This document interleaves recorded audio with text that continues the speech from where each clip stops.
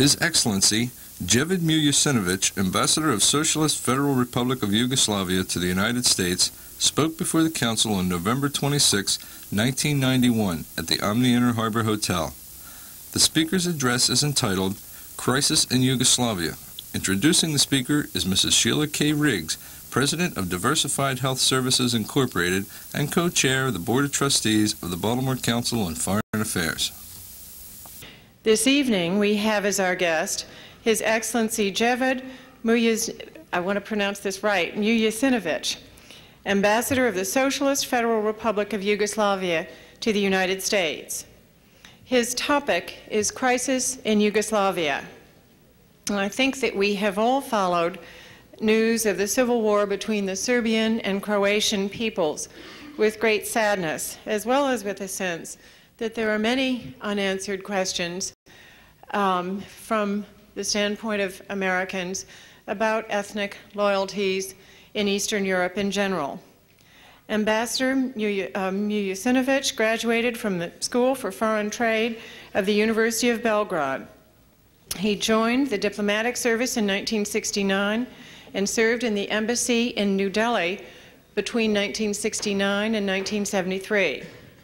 Following that, he spent 3 years as director of the Office for South and Southeast Asia, and then from 1976 to 1980 as deputy permanent representative to the United Nations. From 1980 to 1984, he was director of the Office for Non-Aligned Countries and served after that as director of the Bureau for Multilateral Affairs.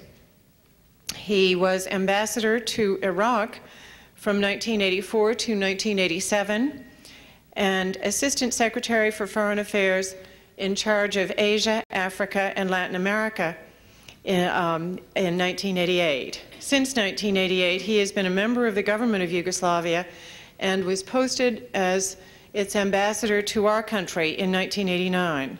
Will you join me in welcoming Ambassador and Mrs. Mujezinovic to the Council this evening? Mr. Ambassador.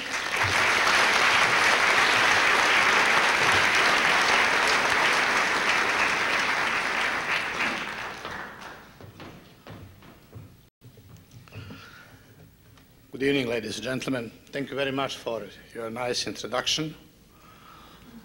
I have to, first of all, to mention a very dear friend of mine who is a citizen of Baltimore, Mrs. Helen Bentley Delic.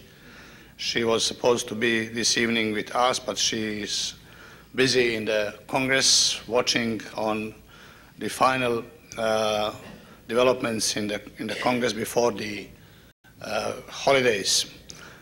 She has been helpful, very much helpful, in promoting a balanced documents in the Congress on Yugoslavia in these turbulent 2 years of my assignment in Washington. I want to thank her profoundly, and I'm very happy that I can speak in the constituency she represents, so ably represents in the Congress this evening. The crisis in Yugoslavia has often been projected in the United States public and media as an irreconcilable clash between Catholic Slovenia and Croatia, influenced by the West European civilization on one side, and the Christian Orthodox eastern part that developed under Byzantine and Ottoman tradition and civilization, comprising the rest of the country on the other side. At one time, the crisis was persistently portrayed as a conflict between Slovenia's and Croatia's democratic regimes and the so-called last communist stronghold in Serbia and Montenegro. Meanwhile, as the crisis grew deeper and as it evolved into a civil war that brought along the horrors of killing and destruction, it has become increasingly clear that the conflict is about and what the parties in the conflict are. It has become clear now that the clash is motivated by a disagreement of the interpretation of and application of principles of sovereignty, self-determination, territorial integrity, and the rights of national and ethnic minorities. Let me now comment each of these agreements shortly. Firstly, there is a disagreement over who is sovereign, a nation or a republic. One party claims that the republics are sovereign states as a result of a freely expressed will of their people. This was confirmed by a number of referendums and by decisions of independence adopted by Slovenia, Croatia and Macedonia.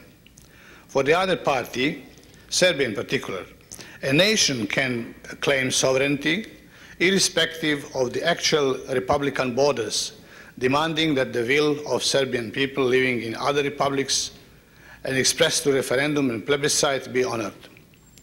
Some other interpretations of sovereignty exist, but these two are the dominant ones, and they pose the basis of the current conflict between Serbs and Croats, between Serbia and Croatia. This is relevant in particular for the Serbs living in Croatia and who reject to live in an independent Croatia outside Yugoslavia. The Serbs in Croatia are afraid of genocide reminiscent of the one committed against them during the World War II. The Croats on the other side claim that there is no danger for them if they display loyalty as citizens of Croatia. But the mistrust is so deep that it has evolved into a crisis, into a war with horrible, shameful atrocities and destructions beyond reason. Secondly, the dispute over the right to self-determination stems from those two opposing concepts of sovereignty. One side considers that the self-determination should be realized by peoples within the existing republics, and the majority should decide on the destiny and status of the republic and of the fate of its people in the future arrangements and shaping of the present Yugoslav space, irrespective of what nation makes this majority. The other side, however, insists on the right of self-determination of each people within their republics, including the right to secede from them. Again, it is a dispute between Serbs and Croats about the position of Serbs in Croatia. While the Croatian side claims that the self-determination of the majority of the population, means the Croatian population, should determine the fate of all inhabitants of Croatia, Serbs do not agree to that, and they claim that the minority, the Serbs living in Croatia, have the same right to self-determination, including the right to secede. Thirdly, the territorial integrity of a republic is seen by one side as an inviolability of internal, means republican frontiers, while the other side argues that those borders are merely administrative and arbitrary and therefore susceptible to change, provided that this is not done by force. Again, it is a question of frontiers between Serbia and Croatia, but not only between Serbia and Croatia, it might imply also frontiers between Serbia and Bosnia and Herzegovina. Fourth, guarantees to the rights of national minorities and the dispute over who the national minorities are. For one side, the peoples of Yugoslavia, namely Serbs, Croats, Muslims, Macedonians, Slovenes and Montenegrins, cannot represent national minorities in any of the Yugoslav republics. They, according to this opinion, must enjoy equal rights irrespective of where they live, because each of them has their own state within Yugoslavia. The peoples they see as national minorities are Albanians, Hungarians, Italians, Turks, Romanians, Bulgarians and others, and they must be guaranteed, according to that opinion, the basic rights envisaged by the instruments of the international law dealing with the status of national minorities in a state which is not their mother country. The other side, however, considers that the Yugoslav peoples, too, if they live outside their republics, must be treated as national minorities with the appropriate minority rights. At issue here is the conflict between the two concepts precisely as they affect the status of Serbs living in Croatia, which is the main cause of the ongoing brutal civil war in that Yugoslav republic. By the same token, The Albanians in Yugoslavia do not see themselves as being a national minority, but as one of the Yugoslav peoples entitled to its own state, and therefore they demand to have their own republic on the part of the Serbian land Kosovo. This is one of the controversial issues and a major source of instability in the Republic of Serbia. Fifth, the political crisis and the war in Yugoslavia have brought about an economic crisis of the magnitude unseen in the recent history of the country. Except for agriculture, which has recorded a substantial growth, all other economic indicators are negative. The economic reform sponsored by the federal government and supported by the outside world as a successful model of reforming a socialist economy and of their transition to the market economy and free enterprise has been completely relegated to the back burner, although the orientation itself was not abandoned. On the contrary, even in these harsh conditions of war, examples of free enterprise are many, and there are abundant evidence of successful ventures involving transformation of state-owned enterprises into different forms of privately owned companies, including the foreign ownership. The question now that is now asked is how long the war and the conflicts will go on, and is there any sign of the final settlement of the crisis, which will enable the resumption of economic and other forms of cooperation between the United States and Yugoslavia, and of course between the rest of the world and Yugoslavia. All parties in the crisis must provide their answers. In that sense, our eyes are set on the Conference on Yugoslavia at The Hague, under the auspices of the Conference on Security and Cooperation in Europe and the European Communities, which enter its critical stage. The conference in itself is the source of hope that the peace can be attained, but it will succeed to the degree to which the principal parties in the Yugoslav crisis wish so, and their willingness to compromise and accept realistic agreements under the given circumstances. The other focus of attention is current effort undertaken by the Security Council, United Nations Secretary General, and his able representative Secretary of State Cyrus Vance. They are on the verge of deciding to send United Nations peacekeeping forces to Yugoslavia if the ceasefire should hold. Both in Washington and in Yugoslavia, opinions are divided on whether the United States government has contributed enough to the search for the solution to the Yugoslav crisis.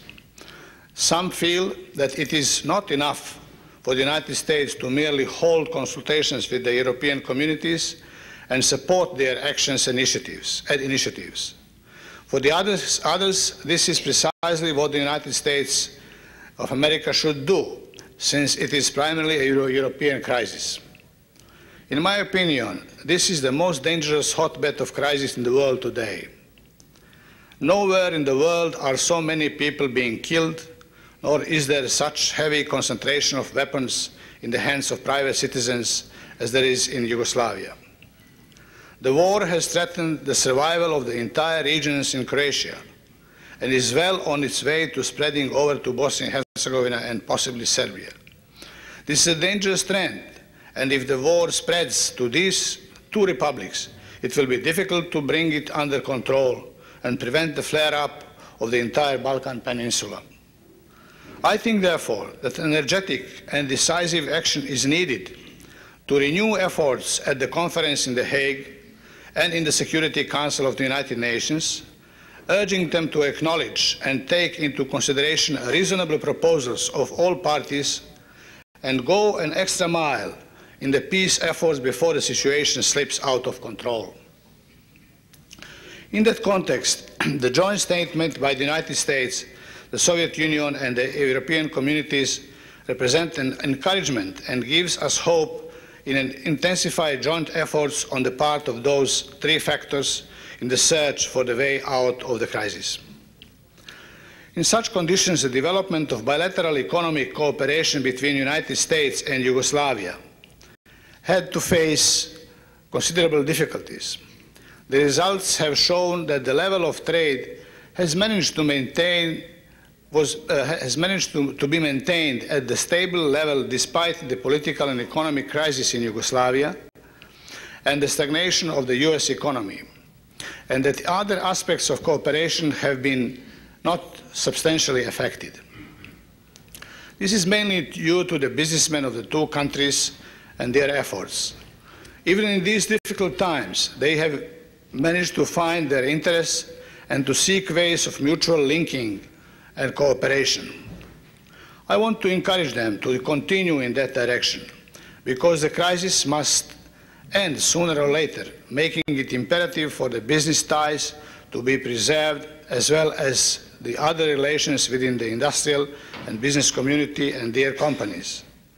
We are now faced with the imposition of economic sanctions against Yugoslavia as an instrument designed to pressure politicians into negotiated settlement.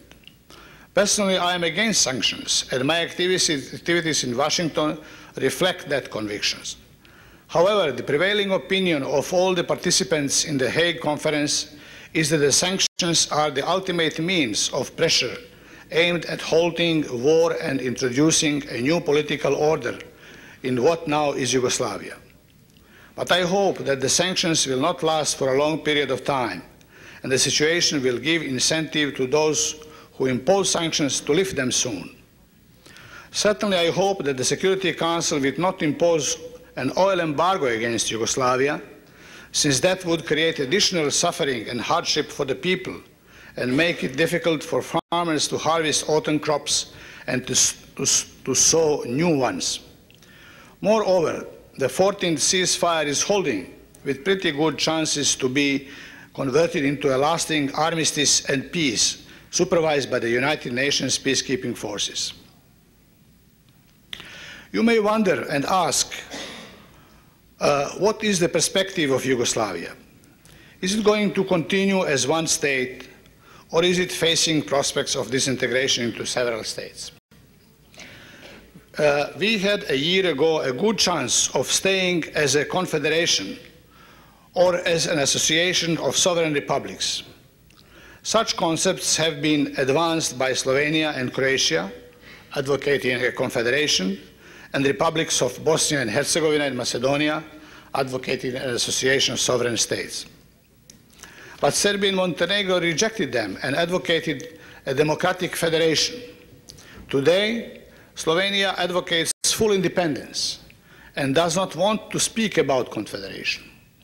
Croatia has taken a similar attitude, but is ready to cooperate in a common market with other republics. Macedonia and Bosnia and Herzegovina are still advocating an association of sovereign states. At the Hague Conference, Lord Carrington has offered a concept of a loose association of sovereign states, which is not acceptable for Serbia. There have been new contacts between Lord Carrington and leaders of different republics aimed at narrowing the gap. We now expect the conference to resume its work, and the results will be known soon. Personally, I think that we might end up with Slovenia as an independent state, Croatia as well, but linked to Yugoslavia through United Nations arrangements because of the position of the Serbian people in Croatia.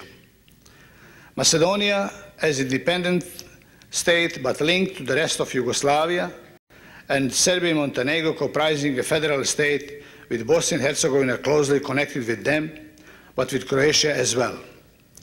We may end up with two levels of sovereignty, the level of the republics, for some of them, the level of federal sovereignty.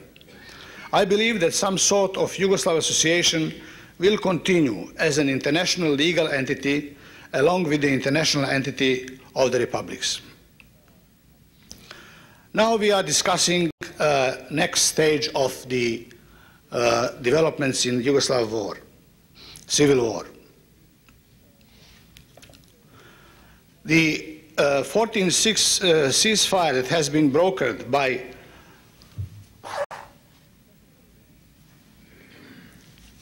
Secretary Vance is holding, with skirmishes and violations here and there. The Security Council is considering the possibility of sending the UN peacekeeping forces, but is putting certain conditions.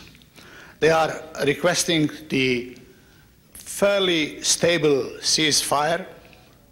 They are requesting the commitment of the Yugoslav parties to resume political dialogue at the Hague Conference in order to reassure the international community of the willingness of the main parties in conflict to seek and to find a political solution. And they are also looking into the modalities of where and how to place the United Nations peacekeeping forces in Yugoslavia. With regard to the first two conditions, I think the agreement should not be difficult. The parties in the conflict are exhausted. Economically, both Croatia and Serbia, but other republics are on the verge of collapse. And there are signs that people have started losing their patience, and especially in the face of atrocities revealed after the fall of the city of Vukovar, the resistance to the continuation of war is growing. The problem of placement of UN peacekeeping forces is an open question because Croatia insists that these forces should be put at the frontier between Croatia and the neighboring republics, while the Serbs are insisting that these forces should be placed at the line that is dividing the Serbian population in Croatia and the rest of Croatia. This is going to be a difficult problem, but I hope they will find some formula for it as well. So we are now approaching the next stage as a sort of a parcel which would comprise of three basic elements. One, that the political solution should be sought within the program and proposal suggested by Lord Carrington, aimed at converting Yugoslavia into some sort of a loose federation or loose association of sovereign republics. Two, to ensure the stability, a stable ceasefire. And three, to cooperate closely with the Security Council and the EEC in the organizing and placement of the United Nations peacekeeping forces, which is, of course, a very complex undertaking in view of the situation that there is no clear-cut line between the two hostile sides. It is the line that is going zigzag, and therefore it is not so easy to determine exactly where these forces should be placed. I personally hope that this is going to be supported by all main factors in the crisis, by the Serbs, by Croats, and by the Yugoslav army, which has become also involved in this war in its own way. I hope that the United States government will support these efforts in the Security Council. We have been assured by the high officials of the Ministry of State Department that the United States will continue to cooperate with the EEC in implementing this package deal, I would say, and in launching the peacekeeping forces with the intensified efforts to find a political solution. I have been told to speak about 25-30 minutes. I have spoken 27 minutes. With this, I will stop at this stage, and I am at your disposal to answer your questions.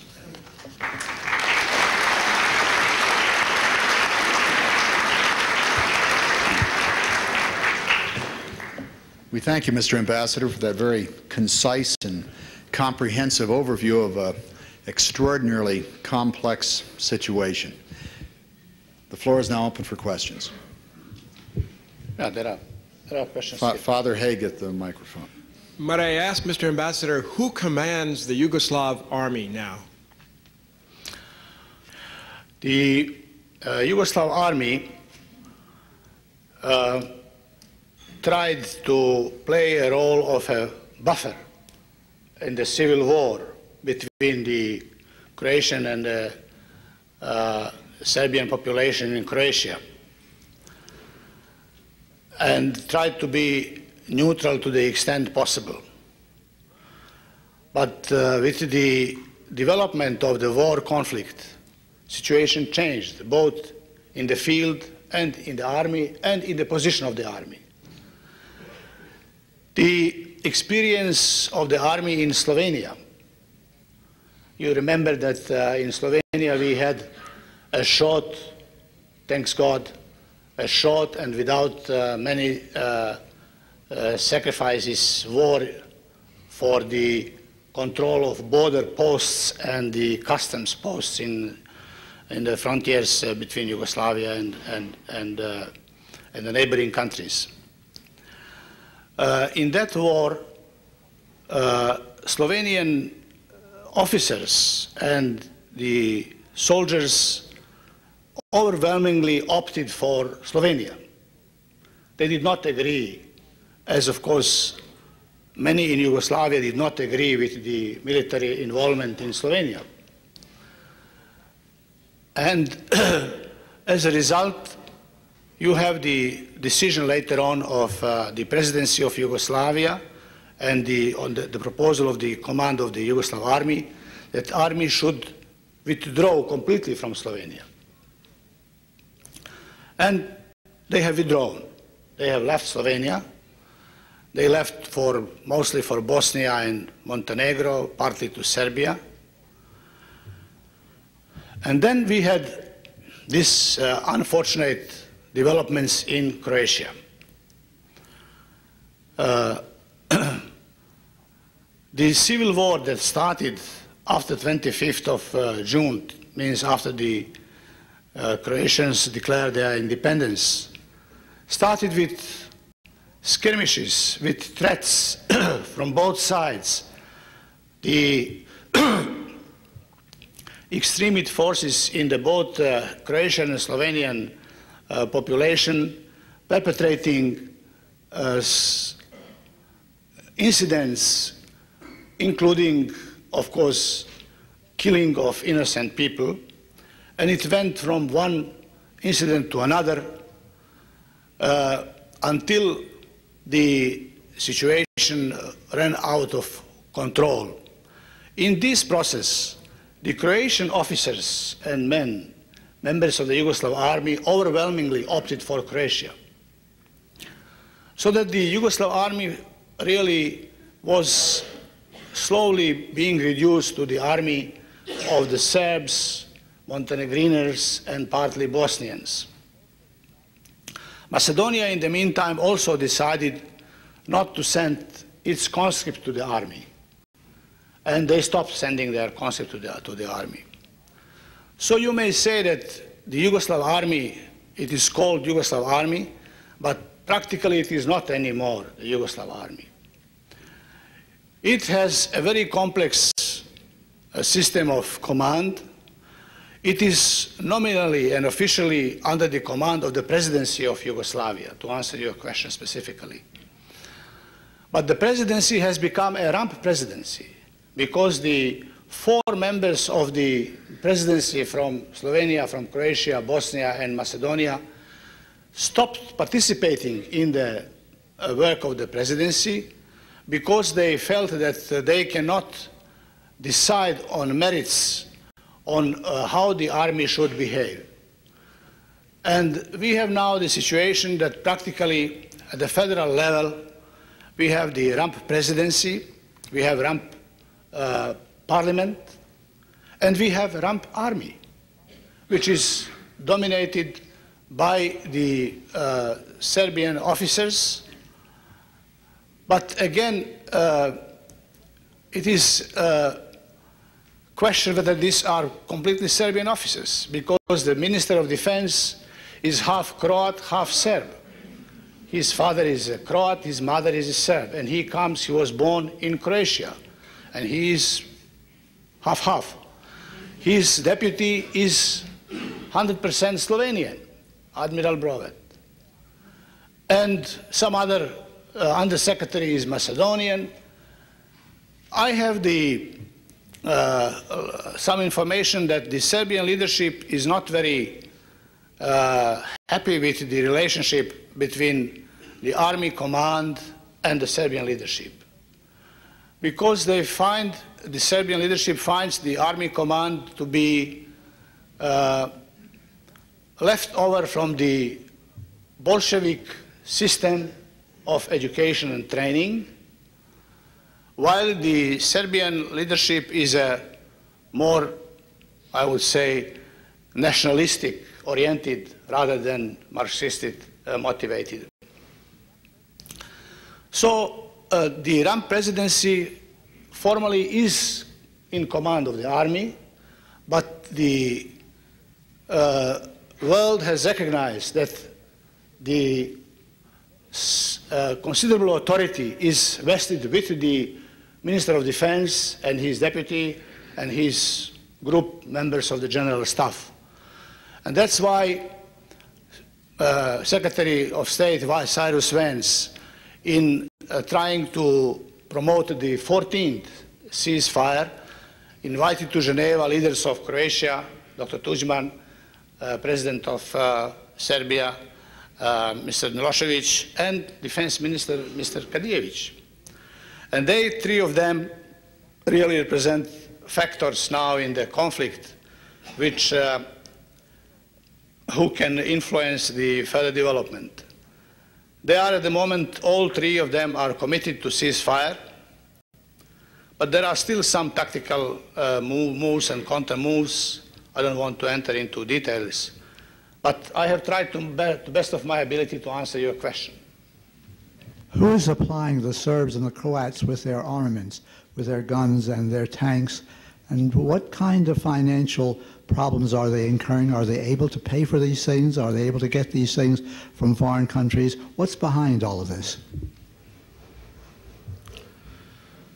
I hope they will exhaust their resources soon,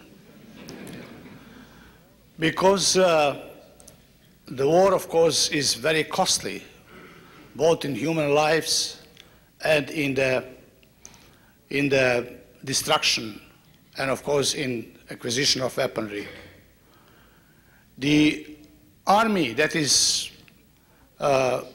fighting on the side of Serbians is, of course, well-supplied army. It has its own arsenals and its own production, and they have a lot of arms.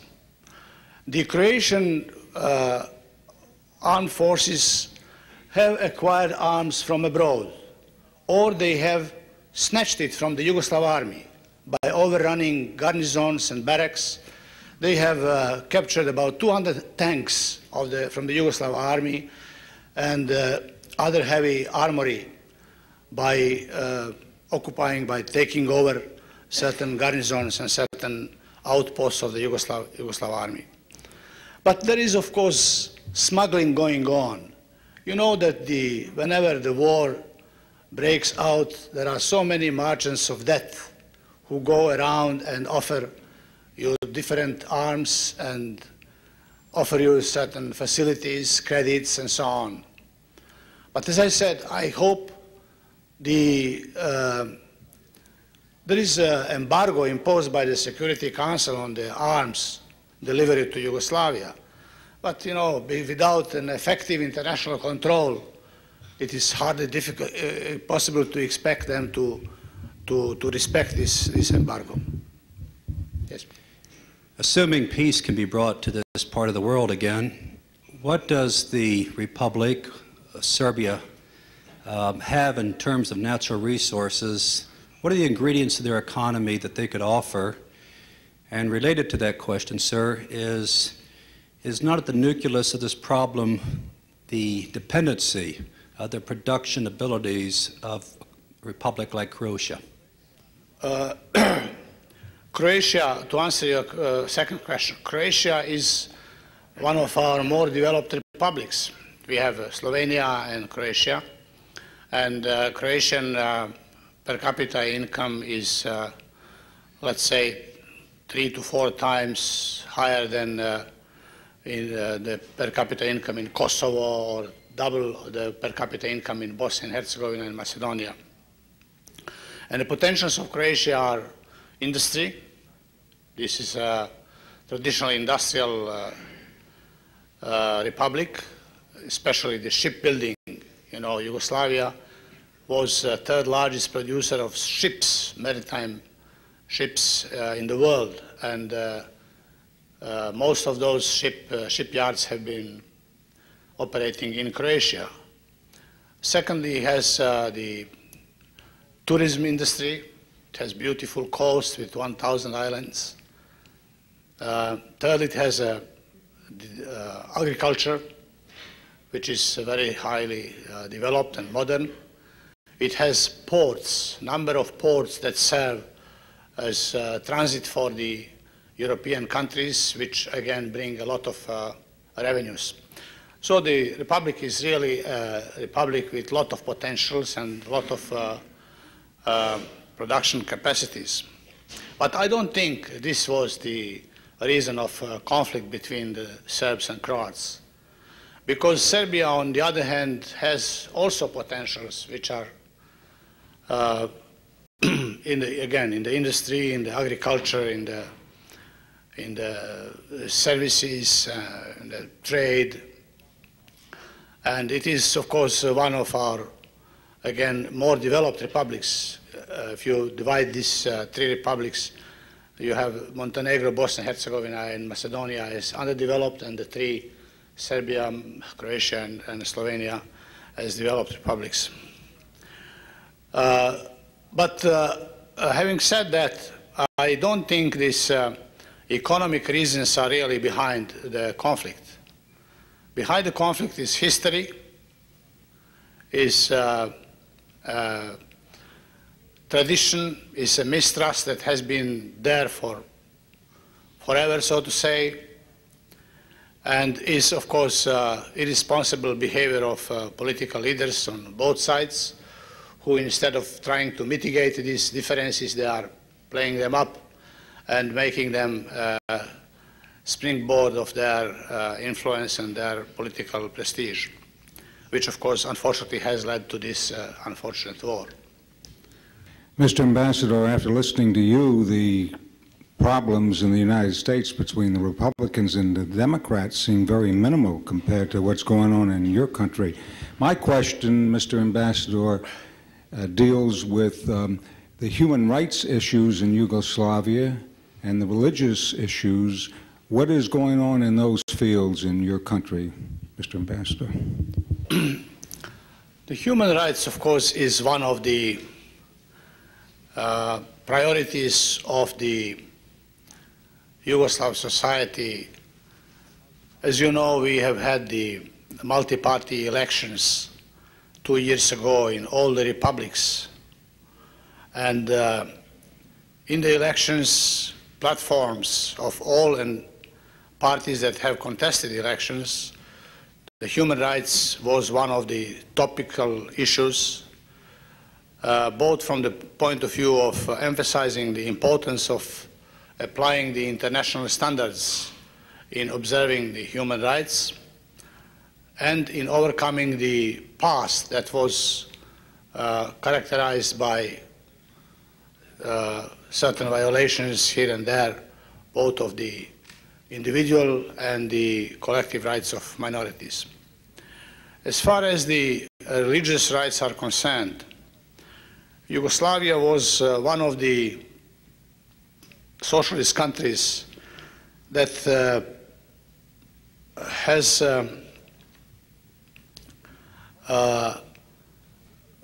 tolerated the religious freedom and considered the religion as a private matter separated from the state. As a result, you can, when you travel across Yugoslavia, see scores, hundreds of new churches, new mosques built in the socialist Yugoslavia. Of course, you cannot say that religion was at the level of freedom it would be necessary to qualify the society as completely religiously tolerant. Because we had a one-party system in Yugoslavia. The party was an atheist party, and the religious people were considered somehow people who have their own perception of the society, which is not always in accordance with the perceptions of the ruling party at that time. But still, we can say that the religious freedoms in Yugoslavia have existed throughout the post-war period during the Marshal Tito's time, and that there are no major complaints of the religious communities in Yugoslavia today about their past during the Tito time. But definitely with the democratization of society, the prospects of religion becoming more acceptable to the broader public, that is a new reality. And we have now experienced that in all the religious holidays are being observed as non-working days, that the religion is being taught in the schools as a facultative subject for those pupils and kids who want it, which was not possible in the past. So there is a change to the better.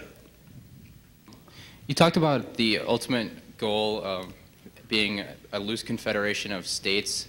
Do you think that Serbia would be willing to return the land it has won from Croatia in return for this goal?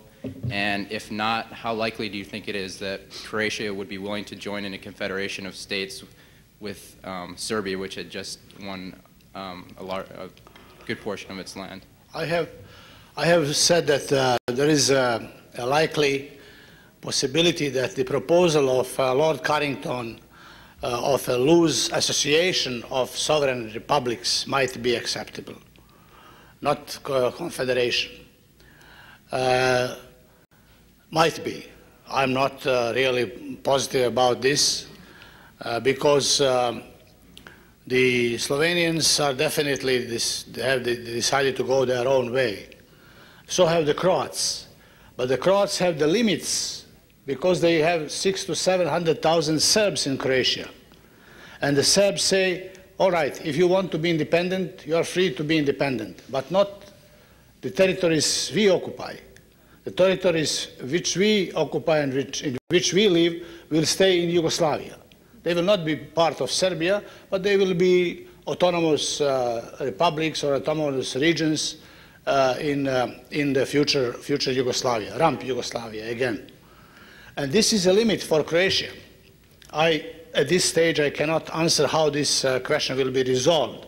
Hopefully, they will find some formula that the Serbs stay in Croatia, but with a special status, with some autonomy, with special rights, and then that could be a link between Croatia and the rest of Yugoslavia. I'm a Bosnian, and I simply cannot imagine the Republic of Croatia and Bosnia being separated completely. Because all the railways, all the highways, all the ports, and all the communications and transport and the link between the people, that is so interlinked, intertwined, that it's impossible to separate completely. But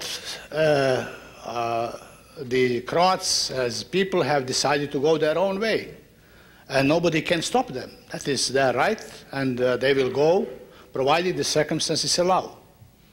I don't know how this situation will be resolved, really. I cannot answer this question now. Yes, sir. My question is about Bosnia. What about the stability in Bosnia and how they managed not to take part in this conflict? Well, this is a small wonder, I can say.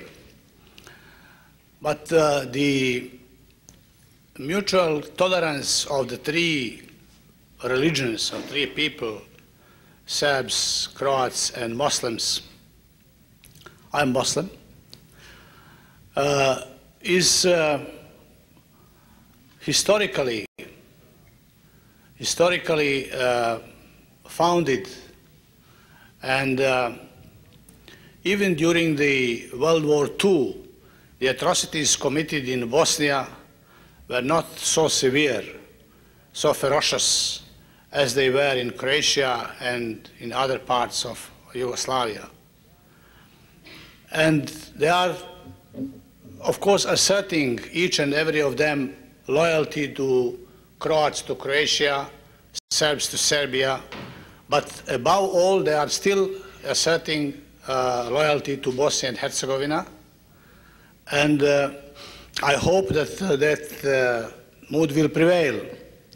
The Serbs have had a plebiscite recently in Bosnia and Herzegovina, according to which they have decided to stay in Yugoslavia, in federal Yugoslavia, which implies the possibility of cutting off part of Bosnia and joining Serbia and Montenegro in a federation. As a consequence, Croats have organized the municipalities with the majority population of Croatians, saying that they will organize themselves as an autonomous region and they will decide on their future later on. There are speculations that the Serbian and Croatian leaders are discussing among themselves the possibility of dividing Bosnia between Croats going to Croatia, Serbs going to Serbia, and creating a mini Bosnia and Herzegovina of the Muslims. But I hope that this will not happen, that the international community and the Bosnians themselves will not come to this stage of division. The question is Yugoslavian nationalism dead, given the circumstances of the immediate past? Under present circumstances, the spirit of belonging to Yugoslavia and Yugoslavianism as such has diminished. Still, there are about 3 million people in Yugoslavia who have declared themselves as Yugoslavs as a nationality. But they are scattered around and they are not concentrated in one of the or two republics, so that they cannot represent a majority to decide one way or the other. Therefore, in my opinion, the spirit of Yugoslavianism and the Yugoslavs is diminishing, and there are no chances at this stage to be revived in order to impose itself as a dominant feature of the Yugoslav national political life. People are Serbs, Croats, Montenegrins, Macedonians, Slovenes, Muslims, Albanians, hardly any of them, as I said, are Yugoslav. There are those who are in mixed marriages, and there are 3 million of them out of 24. It's not a small number, but as I said, they are all over. Yes, sir. Good evening. Similar to his question in a way, but just with the deep seated differences and feelings that there are amongst the people such as the Serbs and the Croats, do you see any chance for reconciliation, or do you see endless enmity between those groups? Also, I'm curious, given all the changes that are taking place in Europe and in the international scene, what role would you as a Yugoslavian like to see the Balkans, what kind of relationship between the Balkans and the European community, and what role would you like to see the Balkans playing in the changes that take place? And finally, just really quickly, I'm curious because in Eastern Europe, so many of the countries have experienced such difficult ecological situations because of their industrialization. Has Yugoslavia had a similar problem with industrialization in relationship to its environment? To answer the last question, yes, we have ecology problems, and we are trying to cope with them. But now, of course, it's relegated to secondary question. now is the question of survival, life and death of the people, and the main preoccupation is, of course, how to end the war. Secondly, Balkans and Europe.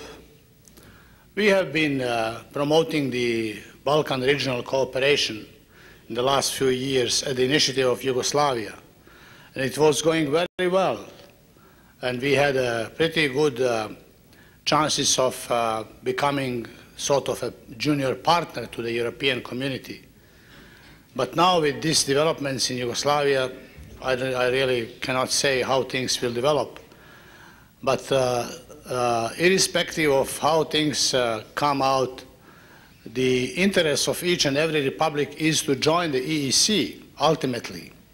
And this is one of the instruments of pressure in the hands of the EEC, and that's why really the international community has agreed to relegate the question of the Yugoslavia to the EEC, and not to some other institutions, because they have instruments of pressure.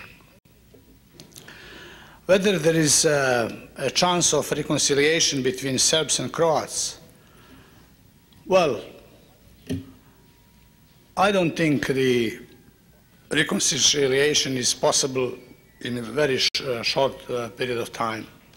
It will require years of cooling off period, because so many things have happened and so many people have been killed, innocent people from both sides, that it will take years before a genuine reconciliation is achieved.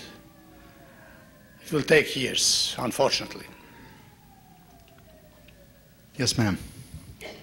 I've heard it said that an underlying cause of this war is that Yugoslavia is not able to export as it would like to.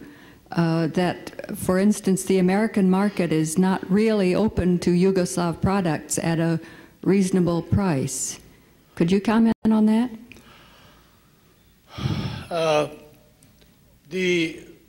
One of the causes of the instability in Yugoslavia before the war started was really economic situation.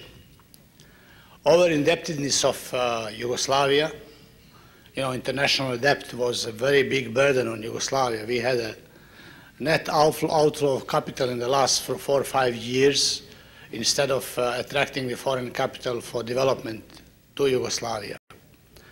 And that, of course, has created a lot of nervousness in the various parts of Yugoslavia, with some republics wishing to detach themselves from the rest of the country, especially the developed one like Slovenia, and to join the EEC as soon as possible. The limits to Yugoslav exports are really not in the United States. Limits are in ourselves. We are not able to produce enough goods that the United States market is ready to accept. For instance, the Yugo car. There was a big propaganda and all this and that, and it went off nicely. But the factory could not really meet the demands of the American market. It met the qualitative demands. They improved the car, but they could not produce enough automobiles to meet the demand of the market, and that has been reduced now to very few cars, and perhaps they are closing completely. So the limit is not in the restrictions in the American market, but the limit is on our own side. But sir, Yugoslavia has some very fine wines, and we don't find those available for purchase here in the United States. Well, that's something that could be exported. This is our fault. That is, I said, this is. So I understood it was the difficulty of entering the American market. We don't have major problems with the American market, madam. We don't have. The American market is generous and open to Yugoslav products, provided we have quality, quantity, and stick to the terms of delivery. But we have achieved considerable turnover in trade. We have reached about $1.6 billion, which is quite a value. But according to potentials of this market, this is very little. And when the war is over, I hope that this will be realized and that the trade will grow faster. And yes, ma'am. Yes.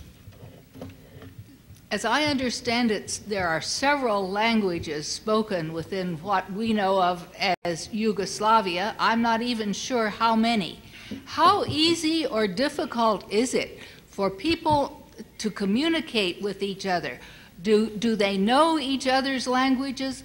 Are there bodies of literature in the various national languages? The basic language in Yugoslavia is Serbo-Croat or Croato-Serb, spoken by, let's say, 80% of the population, spoken in Serbia, in Croatia, Bosnia and Herzegovina, and Montenegro as official language. There is Macedonian language, there is Slovenian language, these are also official languages. But these are also Slavic languages, which are easily to be understood by those speaking Croatian or Serbian language. The difference is, of course, when we speak about the language of Albanians, it's a completely different language, and Hungarians, it's a completely different language. But, you know, the problem of linguistic communication has never been there. We have had this mutual tolerance of languages, and they have developed in their own way in the federal institutions. We have, in the communication between ourselves, we have used 3 languages always. There was interpretation in the federal parliament, so there was no linguistic problem. It is more mental, psychological, historical, cultural. These are the problems that have been inherited from the past and that have led to this situation that is now. Mr. Ambassador, we're deeply grateful to you for sharing the evening with us. You've been extraordinarily informative. Your schedule and pressures at this particular time are intense, and that you should take time from them in order to help educate us is a very generous act indeed on your part. Thank you. Thank you very much.